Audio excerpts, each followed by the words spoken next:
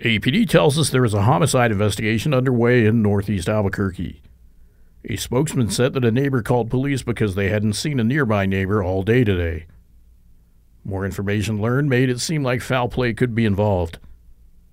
When officers went inside the home, they found the homeowner dead. We went to the scene and we could see officers and detectives focused on a home on the 300 block of General Hodges Northeast. This is near Wyoming and Constitution in the Southeast Area Command. As always, you can read about this and all of our other scenes at our website, abqraw.com, or any of our other numerous social media sites. Stay safe, Albuquerque.